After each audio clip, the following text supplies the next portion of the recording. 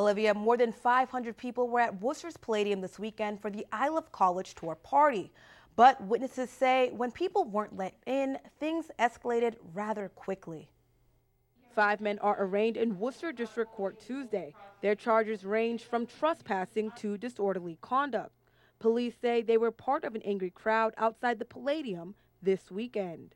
They had structures set up to be in line in an orderly fashion.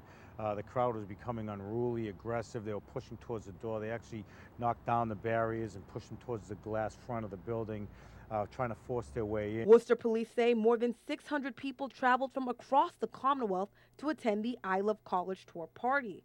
When the Palladium reached capacity, a large number of the attendees were still waiting outside and not allowed in.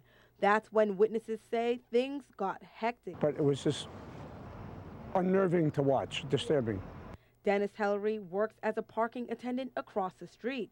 He says in 20 years he has never seen anything like it and says the weather was a contributing factor.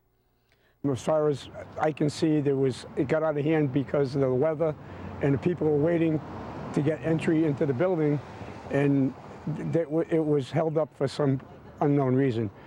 Police say many of the attendees had counterfeit tickets, which contributed to the overflow crowd.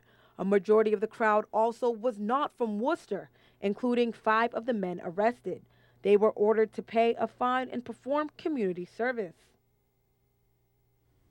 Now, 2 other men were also in court this morning, and they have charges that range from trespassing to also resisting arrest. They're due back in court at a later date. Back to you.